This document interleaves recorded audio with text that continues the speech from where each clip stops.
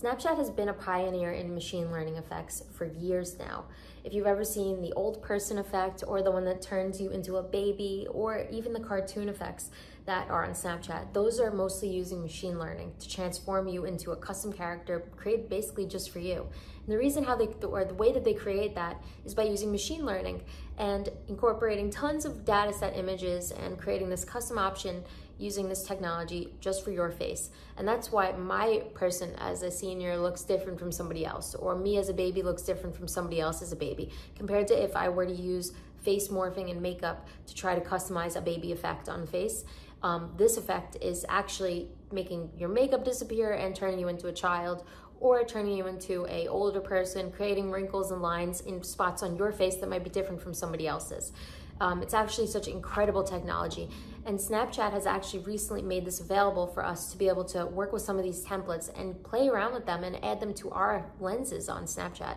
So inside Snapchat, you could access a lot of these templates, and inside Snapchat, you could access a lot of these ML effects, and you could bring them into your lenses and create virtual try-ons with them, or add all kinds of accessories or hats or even backdrops to them, and then kind of customize them a bit. For example, you could take an old person and turn them into Santa, or you could take a baby and add a bonnet and add a pacifier or something, or you could take a cartoon character and then you could turn it into an IMVU character, which is what I did in one of my lenses.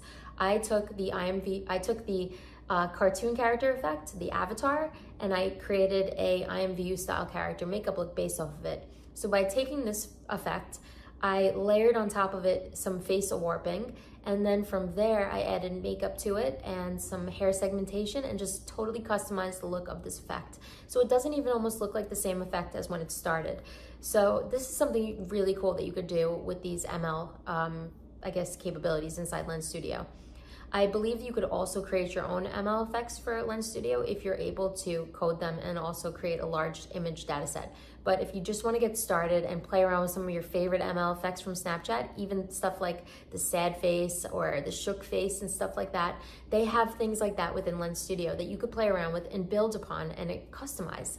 So I think that it's really fun. So I wanted to create this tutorial to show you how to access that stuff and how to use it in your own effects. So let's get started. Everyone, so one of my favorite templates in Lens Studio is the custom components template.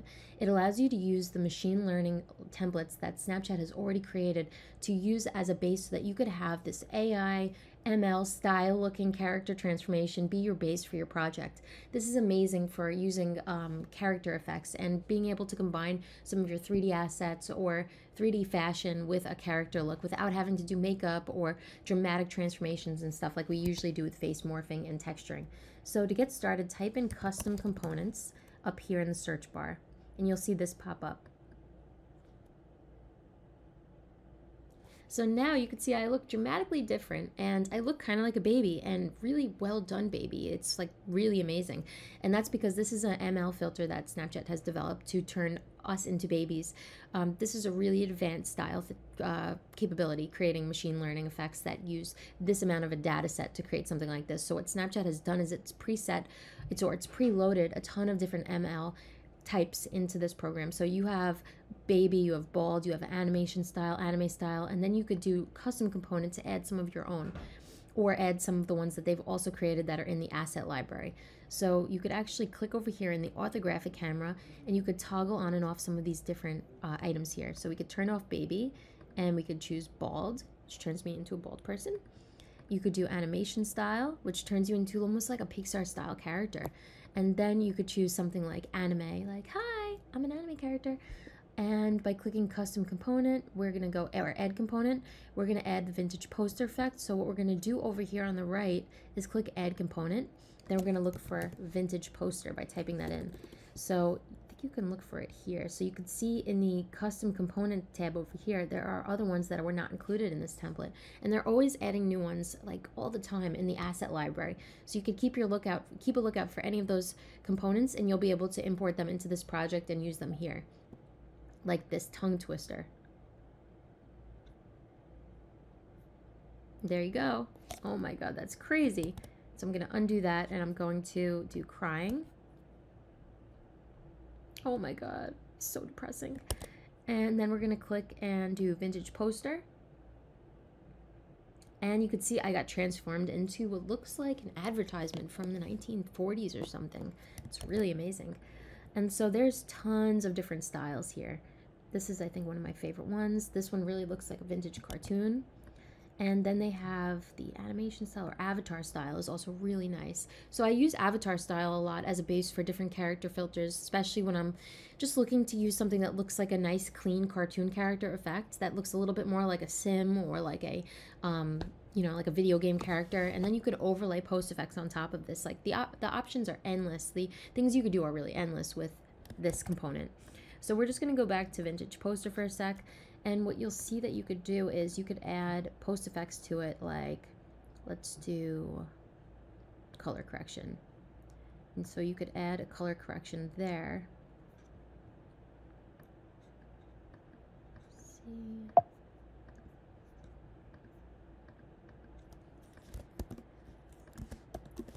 Showing up. And so what we're going to do is add another camera in the scene above that, and we're going to go into our scene configuration here and make sure that this is after. And so now I'm going to go and add a post effect or color correction, and I'm going to do black and white. And so now by putting black and white there, you can see that the whole scene has been transformed into black and white. And that's because the render order of this is above these other cameras. So that way the black and white sits on top of everything that's below it. And so now you have like a pure vintage effect. If you want to continue to customize this character and make it a little bit more just custom to your own liking, you can go into this plus sign over here and you could add, say, a face stretch. So going into face effects here, you could do face stretch. And so now let's say I want to make the face a little bit smaller or something, just like more like a Betty Boop or something like that. You can do that. Make the eyes a little bit bigger, and then you can go again, click the plus sign and go to liquidify, face liquidify, and now you could see that it gave me big eyes. And so by clicking on this little arrow, you could open this up and you'll see two different face liquidifies. Those are circles that are placed over the eyes. So if you want to make these, say, a little bit wider, you could do that, or you can make them narrower, and you can increase the intensity of the scale, or you can make them even smaller.